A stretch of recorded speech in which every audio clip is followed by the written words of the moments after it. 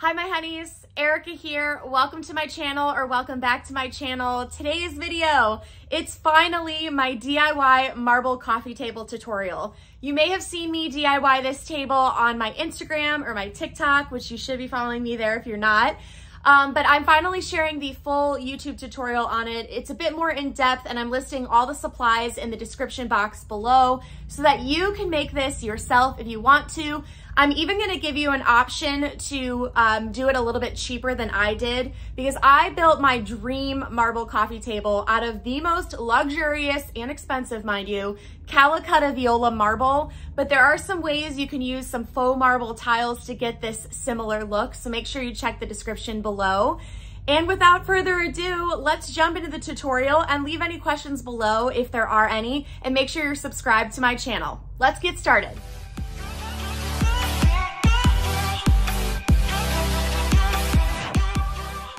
For this project, you'll need pole wrap, a 4x4x8 wood post, 4 12x24-inch marble tiles.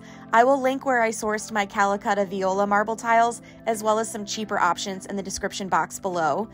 A brad nailer, a miter saw, a 24x48-inch, 3/4-inch thick MDF project panel, liquid nails, and some 1x4x8 white oak trim.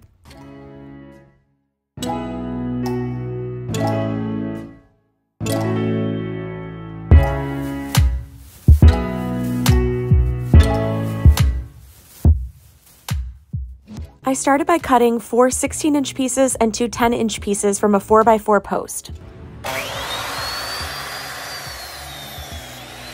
These pieces are going to serve as the legs for my coffee table. For the top, I got a 3/4-inch thick MDF project panel, which measures 24 inches wide by 48 inches long, and I drew out a grid pattern so that I can space out the legs evenly on the bottom of my table. I decided to put the legs 8 inches in, measuring from that top right corner of the leg. I'm using Liquid Nails construction adhesive to adhere the legs to the bottom of the tabletop. I'm going to make sure that I put a hefty amount of glue under each one, and then I'm going to leave them overnight to cure.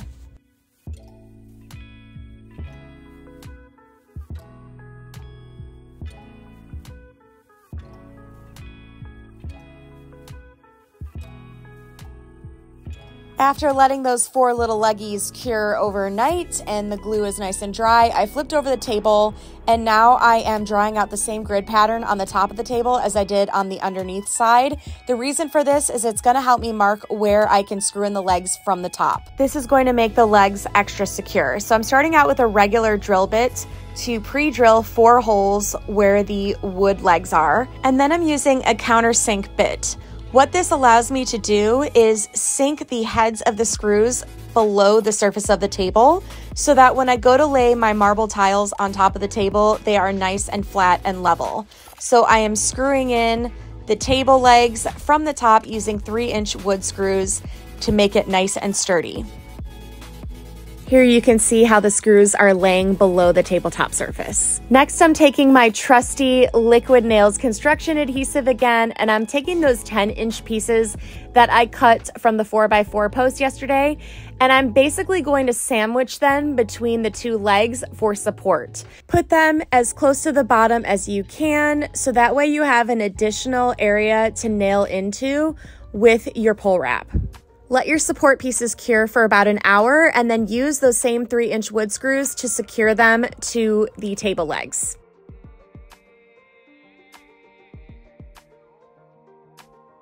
Now I'm taking my pole wrap, and I am simply wrapping it around my 2 legs using my brad nailer as I go, and I'm using 1 1/4-inch nails for this project. Here's what it looks like when you have both sides done.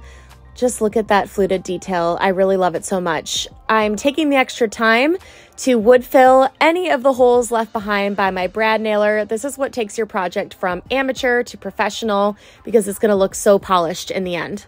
Now I'm taking some wood shims and I'm nailing them to one side of the table. I needed about 1/8 of an inch more for the tiles to be nice and flush with the trim I'm planning on doing. So I'm just adding a little bit of depth by doing this before I nail in the wood trim along the side. To make absolutely certain that everything is going to line up correctly, I'm putting my marble tiles on the tabletop just to make sure that that 1/8 inch that I added to the edge is enough to make it perfectly flush. Now I'm cutting some oak trim for the sides of the table. I've enlisted my husband to help me hold up the board while I nail it into the side of the table. This has to be pretty precise because I need it to be perfectly flush with the marble tiles.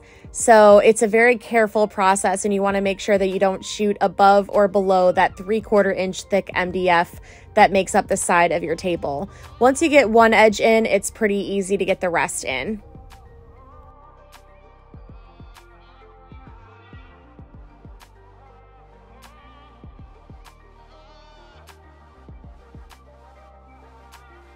Here's what the table looks like with the one piece of trim on, and now it's time to get the other side on and then glue on the marble tiles. I'm using the same Liquid Nails construction adhesive, and I'm using a lot of it.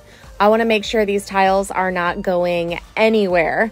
I'm also using an extra piece of wood that I had lying around to sort of flatten the glue just a little bit, because I want to make sure that it sits nice and level on the top of the table so the marble doesn't have a chance of cracking or anything like that. It's important to keep stone very level because you don't want it to crack at any point. And now that the glue is perfectly level, I'm adding the tiles onto my table. It should be a perfect fit, just with a hairline seam along the edge that I plan on caulking after the fact.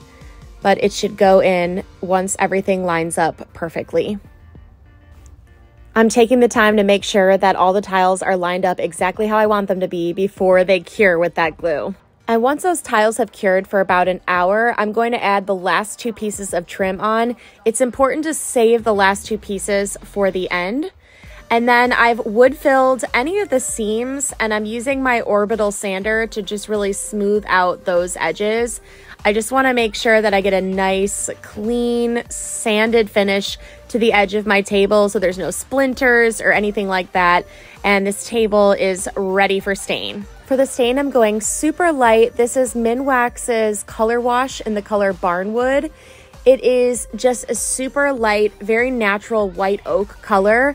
And then once it's just about dry, I'm taking my sanding block and I'm going over everything that I've stained just to really soften the stain. I don't want it to be a very dramatic stain. And here it is in all its glory, y'all. Here's the finished table.